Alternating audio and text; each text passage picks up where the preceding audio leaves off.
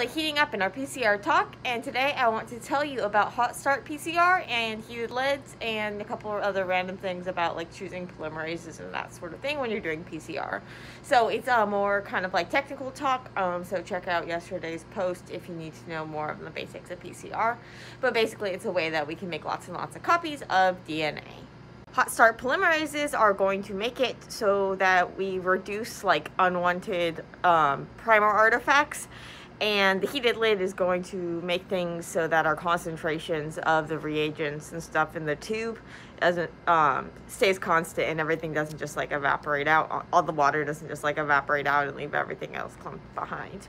And so let's get into the details. So with PCR, what we're trying to do is we are trying to amplify a specific region of a DNA template. So make lots and lots of copies of a specific region. And so yesterday I introduced you to this analogy of how I like to think of DNA polymerase or a copier as kind of like being a train traveling along these DNA tracks, and it's traveling along the single strand of track and laying down track ahead of it as it goes. But it needs to be told where to start. You need to add like the start station, and this is done with the use of primers. And these primers are one per strand is going to tell the DNA polymerase where to copy. So the DNA polymerase can only copy 5' to 3'. And so you need one per strand. The first strand, the polymerase will run till it runs out of steam. Then in the subsequent, then the next cycle, basically it's going to end where the other strand started, because that's where its template will have stopped. And then all the future cycles are going to be amplifying the pieces that were bookended by the primer start sites. And so this is how you get the amplification of a specific region. But yesterday we also talked about how there could be some problems. And sometimes these problems can come from the primers. And so we're trying to make really, really specific products. But if those primers are binding non-specifically to other regions, then we're going to have problems. And we can also have problems that will get like non-specific products. So we can try to make sure, depending on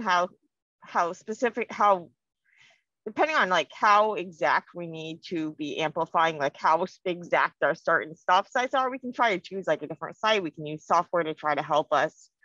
But sometimes you can run into this problem where the primers are actually binding to themselves. So either like folding back and binding on themselves in hairpins, or they're binding to copies of themselves. They're binding to copies of the other primer. And when it's forming these like sort of primer dimers, so when it's forming like binding to a copy of itself or binding to the other primer, what can happen is that you can get these like amplified artifacts. And this can be a real problem. So not only are you getting all these artifacts, but you're also kind of like reducing the amount of the actual stuff you're getting because you're using up all these primers to form these side products. So this tends to be a bigger problem, like when you're setting things up and like in the beginning stages of the PCR, when like the machine is heating up and stuff. Because remember, we need to actually like melt apart these DNA strands. So we need to raise the temperature a lot in order to melt these strands apart. So in the meantime, these primers, so the primers can't access this DNA, but if they can access each other, what they can do is they can form these dimers with one another while you're like trying to set up your reaction. And then you can kind of get these amplified artifacts before the primers even have a chance to try to find like the actual DNA sequence if they're forming these like dimers to one another. This can be a particular problem because you have such a high concentration of your primers like compared to your template as well, because you have to basically have a lot of the primers because one, you'll need them each cycle. And two, when you melt these, you want to make sure these strands don't like stick back to themselves. So basically every time you melt them apart, you want to make sure there's a bunch of primer just waiting to sneak right in. But if you have a bunch of primers, then you have a higher chance of having these primer dimer problems. And so this can be a big problem in some cases. And so one of the ways to avoid this problem is using hot start PCR. And so basically the idea is that you want to hide a critical PCR component until you're ready to go, and then you'll release it by heating. So if we think about our PCR reaction, we can hide the DNA polymerase, we can hide the DNA letters, so we can hide the DNTPs, we could hide the magnesium, we could hide the primers. These are some of the main things that can be like hidden. And we need a way to hide them until we have some sort of like activation cue, and we can use heat as an activation cue. And so there are different methods that do things differently. So there are a lot of different like commercial methods that'll hide things in various ways in various components. So one of the main ways is with like antibodies binding to DNA polymerase. So antibodies, we think about them a lot in terms of like the things that our body makes to fight off disease, but basically they're just these little proteins, and through chance, our body's experimenting with making different antibodies, and then they're swapping these like variable regions, and these some of them are going to bind to the thing that they come into contact with. If this is a foreign thing, then your body's going to start making a lot of copies of them. But the key thing is that we can get like lab animals to make antibodies. We can get and that sort of thing. And so you can get antibodies made against like all sorts of different things, not just like virus proteins. And once you have the sequence of a good antibody, then you can like make them in cells and stuff without even needing animals. And so you can the basic point is that you can get antibodies against the DNA polymerase that you're using, and that these antibodies are little proteins. Why this matters, the DNA polymerase we're using has high thermostability. So basically we take these polymerases from thermophiles, so things like bacteria and archaea that live in these really, really hot environments. And so they naturally have heat resistant proteins that we can use. And so we're using this heat resistant protein, which is really important because in the PCR, we're going to be going up and down in temperature in order to melt the strands apart.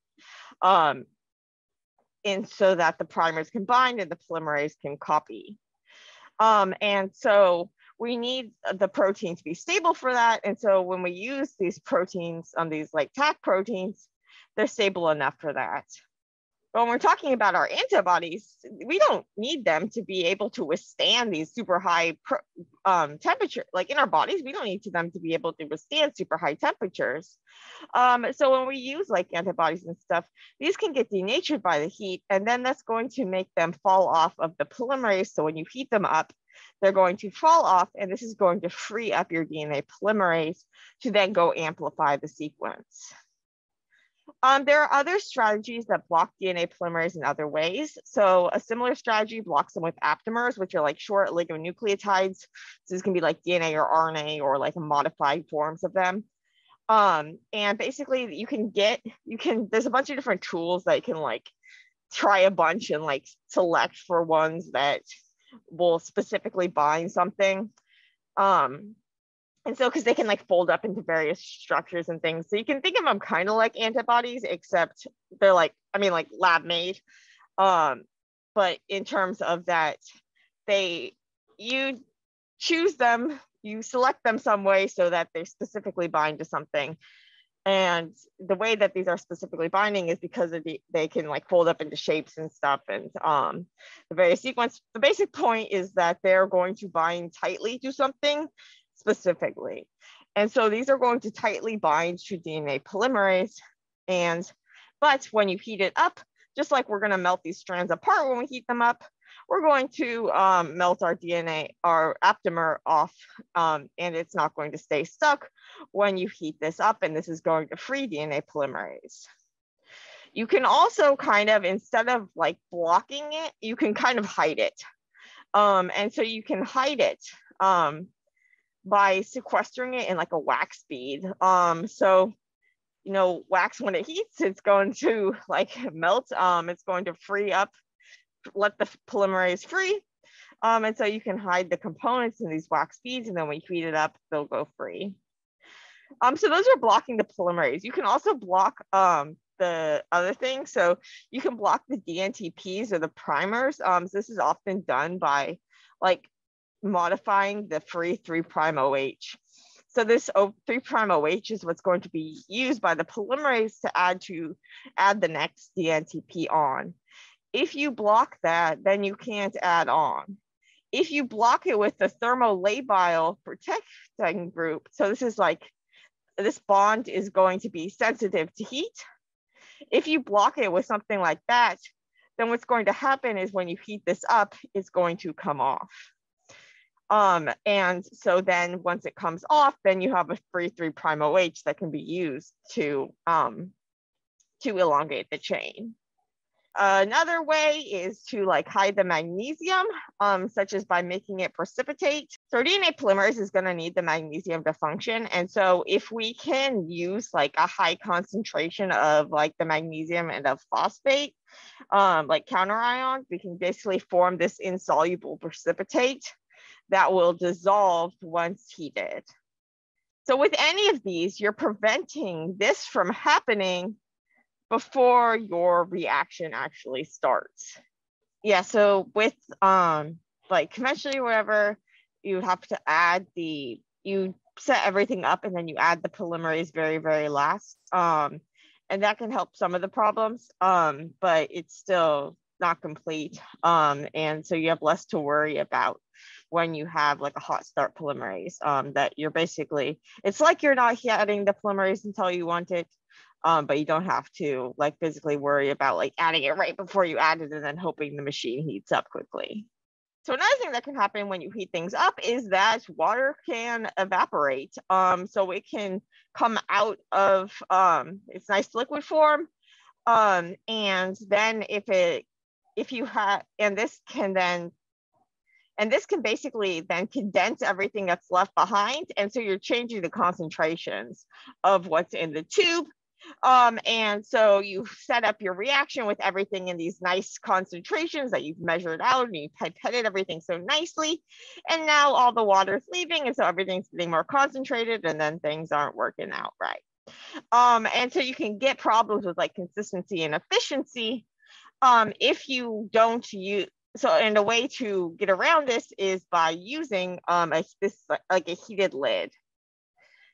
So the basic idea is that when you have the difference between like a liquid and a gas is just the amount of energy that the molecules have. So water molecules are really sticky to one another because of their polarity. So they have the oxygen's really electronegative, and so it's going to be hogging the electrons they're sharing, making it partly negative, and then the hydrogen's partly positive. You have negative and positive, and so they like to hang out together. So they tend to stick to one another, but they really want to be free. They want to be like a gas where they're free from one another, but they need enough energy to break free from those attractions that they feel to one another. So if they are like in a liquid, basically they're just sliding past one another. So if they break free, there's another liquid molecule there.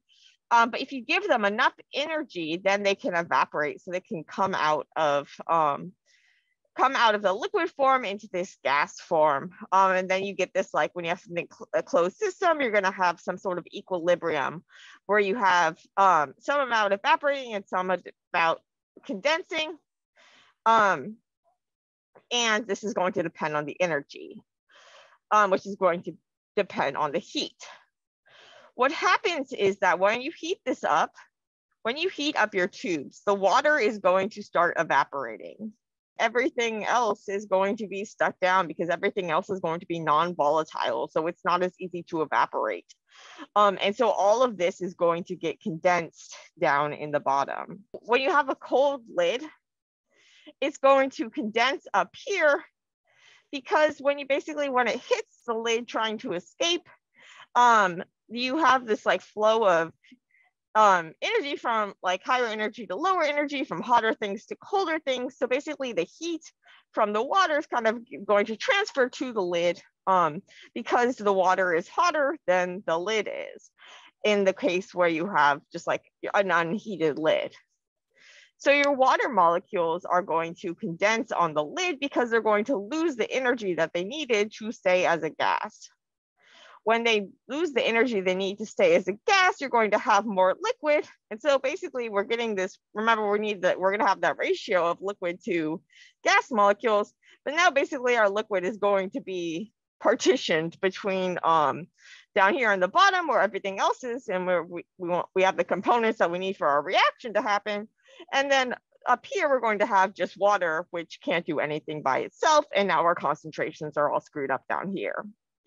But what's going to happen if the lid is heated? So with the PCR machines, they often give you the choice to like heat the lid. What this is going to do is now when the water hits this, there's higher energy here. And so the water is just going to get an energy boost. Remember, we're going to have the heat flow from the hot to the cold. So the heat is going to actually go into the water, give it more energy. And so it's going to stay a gas. And instead it's going to, when it condenses, it's going to condense down here in this liquid where everything else is.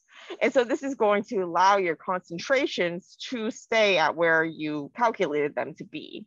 And so everything is here in this reaction where you want the stuff to happen. In the older days, they used to actually like put like oil so that the water wouldn't evaporate on the lid. But then you have to like go through oil and stuff to get your stuff out. So the heated lids are a lot nicer to work with. So those are a couple of the choices that you can make when doing PCR to try to make things go better. In addition to like hot start polymerases, there are other modified polymerases with different like degrees of efficiency. So like how fast it goes, processivity, how far can it go without falling off. So often these use like clamps, which can be separate proteins or fused proteins to the polymerase to help.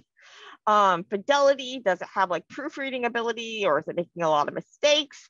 So you might not care about fidelity that much if you're just trying to like see, is there a band or not? Is that gene there or not?